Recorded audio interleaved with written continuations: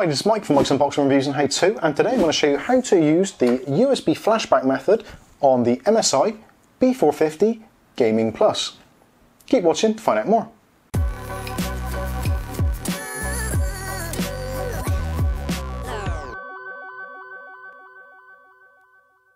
Okay, so in today's video I'm going to show you how to use the BIOS flashback button on your MSI Max enabled motherboard. Now this particular version is for the B450 Gaming Plus Max, but the similar situation occurs with most of the Max boards, the ones that have the BIOS button on the back. So what are you going to need for this? So the first thing you need obviously is the motherboard itself. You don't really need any other equipment other than a power supply to power the motherboard up and a USB stick. You will also need a computer or laptop or some kind of internet device which you can actually get online and download the BIOS to your flash drive. So with that said, let's get on with it. Okay, so the first thing you want to do is to head over to the MSI website and get the appropriate BIOS for your motherboard. Now like I said, this one is for the B450 Gaming Plus Max, as you can see there. I'm on the support page. Obviously, depending on which motherboard you've got, download the appropriate driver. Now in the BIOS section, we're going to go for the very first one at the top here. So this is the latest version, dated 7/11/2019, and it's a 14 meg size. So you will need a USB drive of at least that capacity, if not larger. I'm going to be using a ScanDisk Ultra USB 3.0 32 gig drive, but pretty much you can use most flash drives. If you do find any problems, then you may need to find a flash drive which is actually compatible with your BIOS. But with that said, let's put the USB stick into the computer and we'll make a start. So the first thing to do is to format the drive. Make sure the drive is formatted, so we'll go into the format section and format it to the full capacity and choose FAT32. This is very important. The allocation size you can set to default, but other than that, pretty much everything is the same, and provide a quick format. So we're going to go ahead and do that to make sure the drive is properly formatted. And you'll get a warning to say that anything on the disk will be erased, so obviously make sure there's nothing on there you need before you do this, and click OK. And that was it. It's pretty straightforward, so we've gone ahead and done that. So now what we need to do is to download the BIOS. So we're going to go ahead and click on the download section here and choose a location to download it to. So I'm going to download it primarily to the desktop, so hit save, and that should take a few seconds.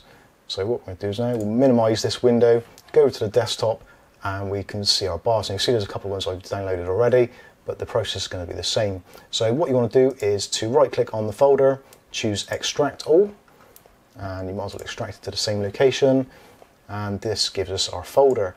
Now it's very important in this particular section that you have the file name extensions enabled. So go into the folder, and then what you need to do is to rename the BIOS file, which is this one, and rename it to MSI.ROM and delete anything else. This has to be in uppercase, so MSI.ROM in uppercase. Press enter and it will say if you want to change it, it'll become unstable, etc. You sure want to change it, so we're going to go ahead and click yes. So that's our ROM file ready. This file here is just a text file, so we can ignore that. So what we want to do now is to right click on this one and choose send to, and send it to our formatted drive. So we're going to send it to the G drive, which is our new volume, which is our USB stick. And if we click on there, we can see that it is installed. So now we've got our USB stick ready, we can go over to the computer, get things ready, and start the flashing process.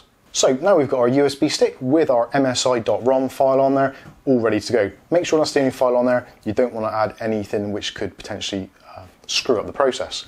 So the USB drive is going to be put into the motherboard. Now on this particular motherboard, on the back plate, we've got the BIOS flashback button, which is in the top corner here.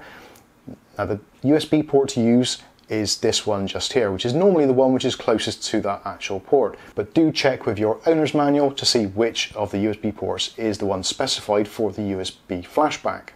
So now we're going to get the motherboard ready, apply some power to it, and then we can start the process. Okay, so we've got our motherboard connected up. Now all we need for this is our power supply, the 24-pin ATX connector, and either the 4 or 8-pin supplementary power for the CPU. You don't need any RAM, you don't need any CPU. Ideally it's best if you can actually have all the components off of the board. I have heard rumours or comments that people can do this with a fully assembled system, but MSI recommend to do it this way, so this is the way I'm going to show you how to do it. Now, good practice here is to make sure that the CMOS is completely in its reset state, or the BIOS is in its default state. You can do that by either shorting out the pin on the motherboard, or alternatively you can just remove the BIOS battery and leave it disconnected for a few seconds. So I'm going to go ahead and flip that out now. So remove the battery and keep it out of the board for a couple of seconds, maybe 30 seconds or so. Then you can put the BIOS battery back in and we're getting pretty much ready to go. So now we've got the motherboard connected up, we've got all our power, we've got no extra peripherals attached at all, and we've also reset our CMOS. So we're in really good shape. Now the next thing to do is to install the drive actually into the board. So again, we're going to be using this slot at the bottom, which is next to the BIOS flashback button, and just make sure it's firmly inserted and it's not going to wiggle or come loose, because that's the last thing you want to happen. So now we can apply power to the board. This is probably the thing to do at the very end when you're ready to go, just in case you accidentally short anything out. So I'm going to plug in the power connector to our power supply so the board is ready to be put live. So making sure the power supply is actually switched on and live, all we need to do now is to press the BIOS flashback button. And when you press it, you'll see there's an LED on the motherboard which will light up and start flashing. So I'm going to press and hold it until it starts flashing. Sometimes there's a little bit of a delay before it does it. You will notice that the power supply fan will spin up and as if it's ready, and you should hopefully see that the USB stick, if it's actually got it, if it's got a LED in there to show that it's actually doing something, it will start flashing, as well as the BIOS flashback LED. And the BIOS flashback LED also has some kind of error correction in it as well. So if there is a problem with what you're trying to do, maybe your drive isn't formatted properly or the BIOS file is in the wrong format, you will get a kind of error code readout. So if your BIOS light flashes maybe 2 times or twice and then stops, and does nothing, then you've probably done something wrong, or it may be your USB stick isn't compatible with this particular procedure.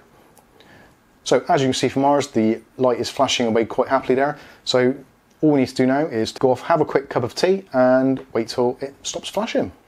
Okay, so that's the process finished. Now at the end of the process, normally this takes about 3 to 4 minutes, maybe slightly longer, maybe slightly less. It is around about 3 to 4 minutes. You'll find that the system will restart itself. Now there's not a lot, you can tell that it has actually done that, although on this particular board the Gaming Plus logo turns off, turns back on again, and also the fan actually shut down and then restarted again, as you would find when you normally restart a system. Also, the LED light has turned itself off on the BIOS flashback section, and on the motherboard itself, the MSI debug LEDs are now stuck in the CPU position, which is making sense because we don't physically have a CPU installed.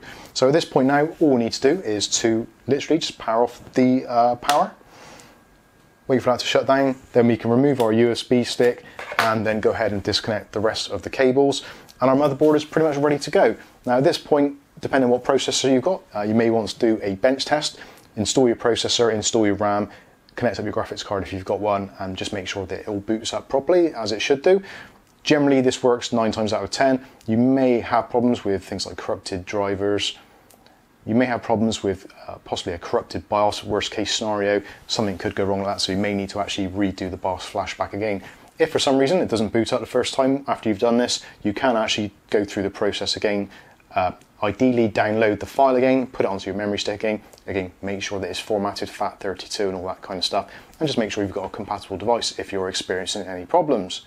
So there you go, there is how to use the USB BIOS flashback on the MSI B450 Gaming Plus Max. If you've got any comments or questions, please feel free to stick them in the comments section below. But in the meantime, I've been Mike, this is Mike's Unboxing Reviews and How To, and hopefully we'll catch you in the very next video. Thanks for watching.